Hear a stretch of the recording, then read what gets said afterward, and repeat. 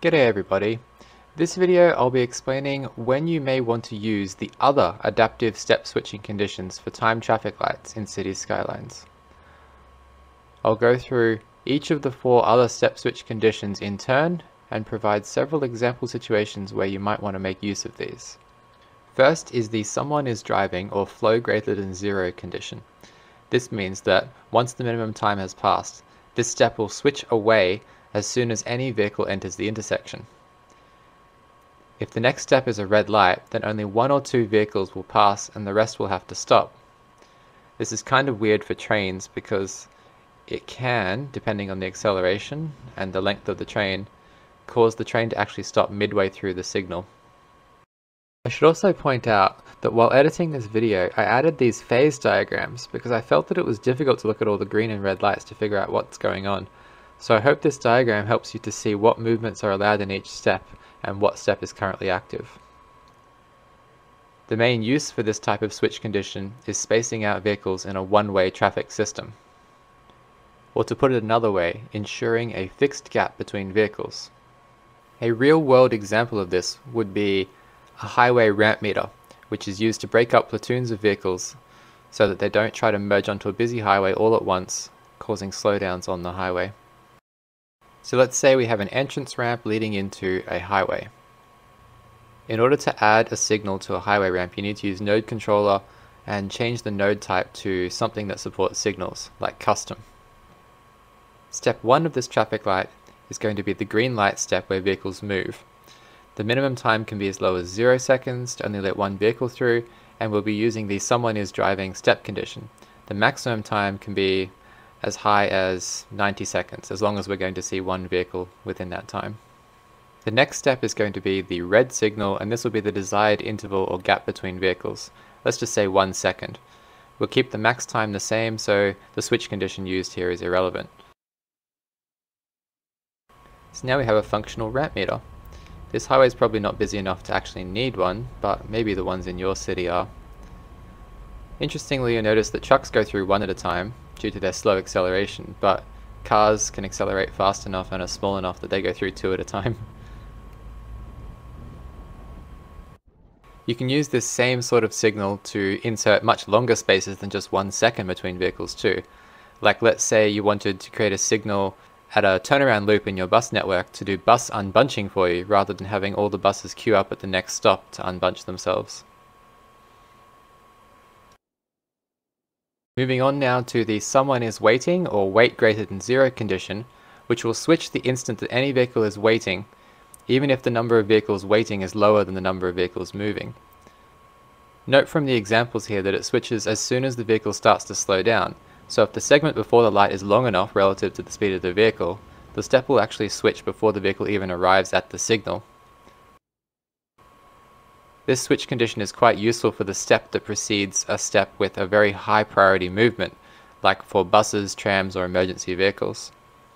Traffic signal preemption is the technical term for a traffic light that detects vehicles approaching the intersection and preemptively changes the signal before the vehicle arrives.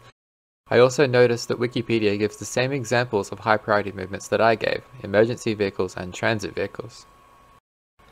So let's say you have some sort of a transit way, like a busway or a tramway, which crosses a major road, and you really want the transit vehicles to be considered high priority and experience as little delay as possible.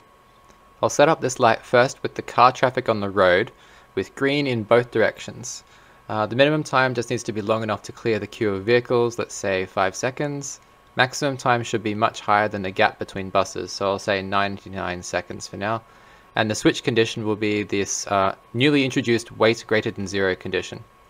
The second step will be for the buses. The minimum time just needs to be equal to however long it takes a bus to cross, let's say 2 seconds, and the maximum time can be the same, so the switch condition for this step is irrelevant. So let's introduce some vehicles and see how it works.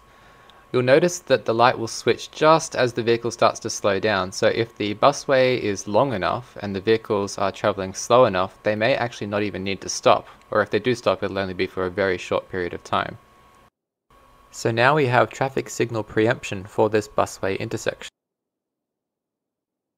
If you have a lot of pedestrians, you might notice that sometimes buses have to stop for pedestrians who haven't finished crossing the junction yet. You can solve this by splitting the step that has a green light on the main road into two, and only allowing pedestrians to cross during the first fixed time step. The second step that has flexible timing won't allow pedestrians to cross at all. As long as buses come frequently enough, it won't be too much delay for the pedestrians to wait for the next bus to pass the junction before they're allowed to cross themselves. Next up is the no one is driving or flow equal to zero condition. This step will switch as soon as the minimum time is up if no vehicle is going through the junction or is about to enter the junction. This is actually a fairly useful step switch condition, and I use it quite commonly for three different use cases. Firstly, you can use it to ensure that a high priority step is fully completed before switching away from it. As an example for this, I can go back to our busway junction and modify it so that it will work better if multiple buses arrive simultaneously. I'll go into step 2 and change it so that it only switches back to step 1 when nobody is driving is true. Then I can change the max time to 5 times longer than it was before, about 10 seconds. While I'm here, I may as well go into step 1 and decrease the minimum time a bit from 5 seconds down to 3 seconds, as I noticed that 3 seconds was usually enough to clear the queue of cars on the road. This traffic light should now work much better if multiple buses arrive at the intersection at the same time, as the signal can flexibly extend up to 10 seconds until no more buses are detected moving into the intersection. Another thing you can do with the no one is driving step switch condition is you can use it to skip a rarely used step that almost never sees traffic when you use a minimum time of 0 seconds on that step. The next example I'm about to show you was inspired by a passage from the US Department of Transportation's Signal Timing Manual. In their section about split phasing, it gives an example of a four-way intersection where one of the two side roads has high volume and the other has very low volume. It suggests that you can skip one of the split phases to have the intersection function more like a T-intersection. So let's do that. Let's say you have a T-intersection between a really busy arterial road and a slightly less busy arterial road. But then maybe you also have a local street entering into this same junction, which is not good road hierarchy, but it's a really good way to illustrate this signal. Step 1 I have for the vehicles that are making the turn from the big arterial onto the small arterial, along with the non-conflicting through movement and the free right turn from the smaller arterial. The minimum time here just needs to be enough to clear the queue. Let's start with 10 seconds and the max time up to 16 seconds, and I'll use the default step switch logic. The second step is mostly for the other through movement on the big arterial that didn't go in the previous step, but we can do both through movements at the same time, using the same timings and switch as the first step. Third step is for all the movements off the smaller arterial. There's less traffic on this road, so the timings can be less, minimum of 4 seconds and maximum of 9 seconds. If I expected pedestrians would often be crossing over on this step, I'd have to extend the minimum time so they have time to cross. These last steps are where the magic happens. Step 4 is for all the movements from the local street. This is a step that will often skip, so I will use a combination of a 0-second minimum time and a no one is driving step switch condition. The maximum time just enough for a few vehicles, like 5 seconds. Step 5 is the left turn onto the local street, using the same settings as step 4. I'd love to let the non-conflicting through movement on the big arterial go here, but I should only include in this phase any movements that I think will be skipped. Now let's see how it works with some traffic.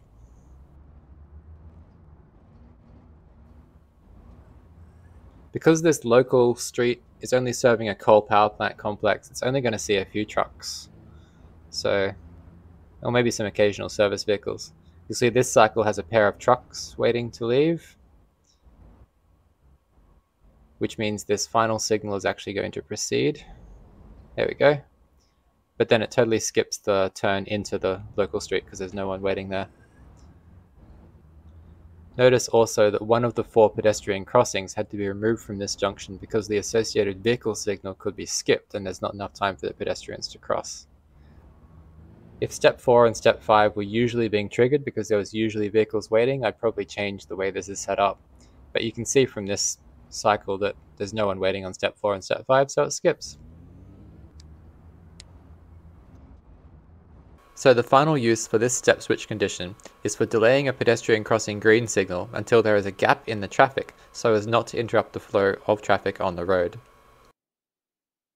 In Traffic Manager President Edition, time traffic lights don't respond to cyclists or waiting pedestrians, they don't count them as waiting vehicles. So the waiting is always equal to 0.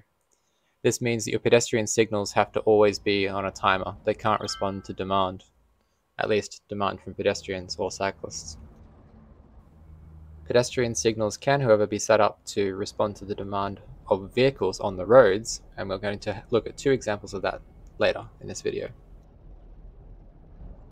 I'll show you one such way that you can set up a simple timed crossing, for example, a pedestrian pathway making a staggered crossing across a divided roadway. I've set up step 1 to be for the vehicles on the road, and I'll set the minimum time to be 45 seconds that pedestrians can wait for the cars, and then I'll have a maximum time of 60 seconds. That gives us 15 seconds for the signal to wait for there to be a gap in traffic before no one is driving and it can switch across to the pedestrians. Step 2 will be for the pedestrians to start crossing. I'll just use a simple 3 seconds for this.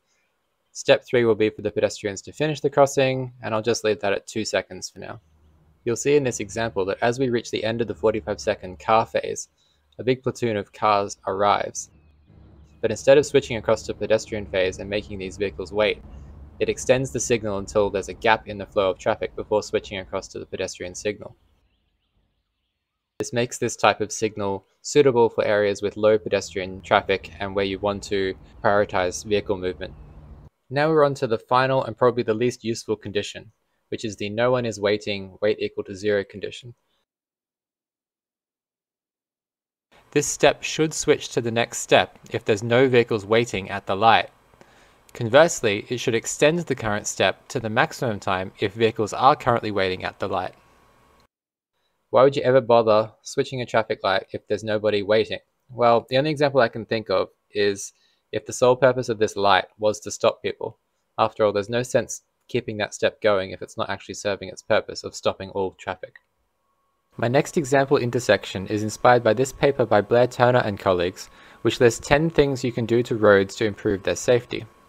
Example number 5 on this list is called a rest on red signal, which is a signal where the default phase is red for vehicles and only switches to green once vehicles have slowed or stopped at the intersection. It suggests this is a good idea for areas with lots of pedestrians, so I'm going to use it for a busy pedestrian crossing. Let's look at an example where you have a busy pedestrian and cycle path crossing a not so busy street, where cars may struggle to cross due to the sheer number of pedestrians and cyclists. Phase 1 is going to be the phase this light is going to spend most of its time in. That's going to be green for the pedestrians and the cyclists and red for the cars. The minimum time just needs to be long enough for a queue of people to cross the road, but let's go with 10 seconds for now. The maximum time needs to be long enough that you'll probably see a car in that time. It's not just going to time out. Let's go with, say, 100 seconds. And switch when someone is waiting. In this case, it'll be when a car starts to wait. 2 is going to be our waiting phase. This is the phase where we make the car drivers wait, even though we know they're already waiting. I think 10 seconds will be a long enough of a delay for this. Step 3 will be a short phase where all movements have a red light. This will allow time for pedestrians to finish crossing before the cars start. I'll give this 1 second minimum time and 5 second maximum time and use our switch if nobody is waiting condition. That way, if cars are waiting, we give pedestrians a full 5 seconds to cross, but if for some reason no cars are waiting, we'll only need the 1 second. In phase 4, cars can go while pedestrians are stopped. Minimum time could be as low as 1 second, but I'm using 4 seconds in this demo, and I've set the maximum time to 10 seconds and paired it with a switch when nobody is driving condition so that it can clear anything less than 10 seconds of queued cars. Unfortunately, it seems like this step switch condition is currently bugged. You can see that step 1 triggers, it detects the waiting cars, so clearly the wait value is greater than 0.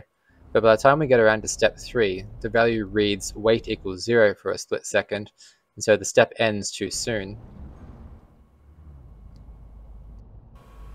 Kind of annoys me. I wanted it to give a long red signal when cars were waiting, and only use a short minimum time if there were no cars. But maybe by the time you watch this bug has been fixed. So that's all the examples I can think of where you'd actually use these other step switch conditions, illustrated here on this summary table. You'll probably still be using the more waiting than driving condition for most steps at most traffic lights in your city. But I'm hoping I thought of all the situations where you'd want to use something else. If you think of an application for these other conditions that I've missed, please let me know in the comments.